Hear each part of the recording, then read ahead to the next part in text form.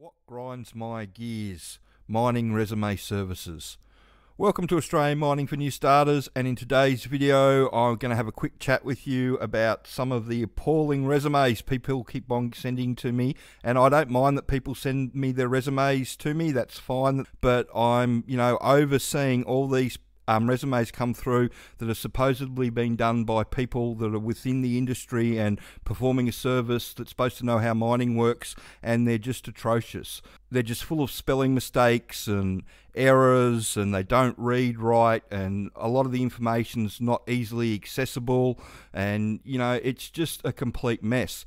And as I've said in other videos, in the 5 years that I've been doing this for at the moment, I've only come across two companies that I trust doing my resume apart from underground training, and that's Jess at Beyond and Jasmine at Ruby's Resumes. Everybody else that I've come across, nobody puts out a decent product.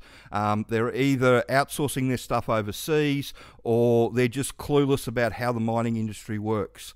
I don't have a problem with people sending me their stuff in so I can have a look at it. That's not an issue. More than happy to have a chat with you about it all. But it really, I'm over, people spending $500 to $1,000 on a resume that's just not going to help them. And so what you need to keep in mind when you're doing these things, so if you come over to the underground training website, in the employers, in the new starters column, if you go down, you've got resumes before and after. And you'll be able to see some of the videos that I've already done on resumes before, so I've had a bit of a rage about it before, but yeah, you can have a look at some of those. But if you have a look at this, the after, I'll just click on that, and this is what we produce. And the whole reason that we produce it like this is because the foremen are busy people. We're making this resume for the foreman. We're not making it for anybody else. Neither should if you're getting your resume done professionally for a mining job, it should be for the foreman. And really, you're spending $500 or however much you're spending on it, it's only for mining. It shouldn't be able to be used for anything else, really. You're really just wanting to put that across, that you're wanting to get into the mining industry, and this is how you're going to do it, and this is what you've done to advance yourself and learn how it all works, or whatever you think you've done to get in. You need to have that on the front page because, like I say, foremen are busy people. They don't like hiring new starters. It's a chore. They go through more than 50% of them. It feels like a non-win situation at times, unfortunately. So they're looking for anything that you can get out of a person that's already put themselves a little bit ahead. That's where the training really comes into it really well. And then you're just trying to put your brief history of your work experience, some interests, and two contactable references. Really important that you put two contactable references on there. If you don't have two contactable references, often it's going to get booted out of the system straight away before it gets read. The number of resumes that I get sent that have been done professionally by people that are supposed to know how the mining industry works, that have only got one reference on it, is astounding. It's just, I don't understand how people that claim that they're in the industry don't know this.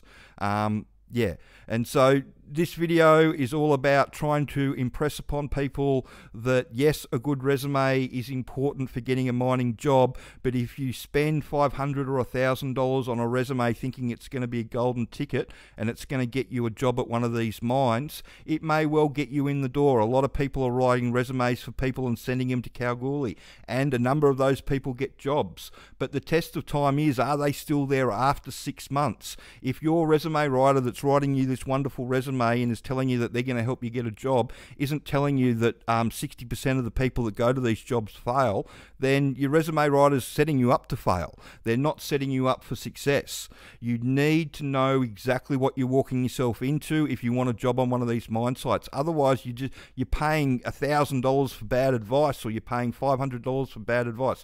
It's just setting you up for failure. And so that's what I just want to talk to people about, is that if you do get it done properly, get it done by somebody that knows how it all works from the industry. Majority of the people out there selling resumes that claim to have been from the industry aren't. That they were ancillary staff. They didn't actually do any of the actual mining jobs. It's just yeah, it really grinds my gears, unfortunately. And shout out to the Family Guy for the title of that video. I just thought that that was very apt to what we're trying to get at. And I've been encouraged to do a few more of these videos as things that, you know, I just see and I've seen for a long time that just don't work, you know, and try and share it with people, you know, that you're going to get the right advice to get the right result. And at the moment, you know, a lot of people are getting crap advice when they're signing up for these resume packages that are just setting them up to fail.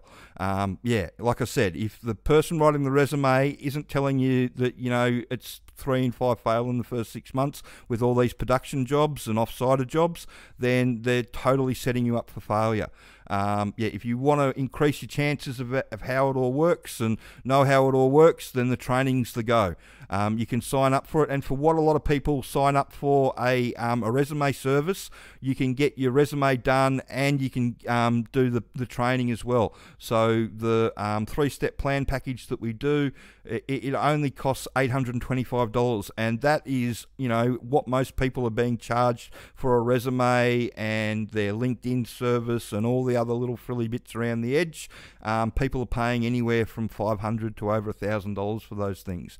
So for $825, you can sort yourself out with the training, and you can also get a resume that's going to talk to the foreman when you your resume gets to their desk. Because yeah, you know, I say it in this page here. You know, you've got 6 seconds to show the employer, you know, something about how the mine works. Otherwise, you're just in the pile with everybody else that doesn't know what's going on. If you do, you've got something to offer them, and that's how people get jobs through us, and lots of people get jobs. So yeah, so that's what's grinding my gears at the moment. All the resumes that keep on getting sent to me that are all being done professionally, that people have spent a lot of money on, that are full of spelling mistakes and grammatical errors and just wrong. They just read wrong, and you know, you can understand why they're getting ditched straight away.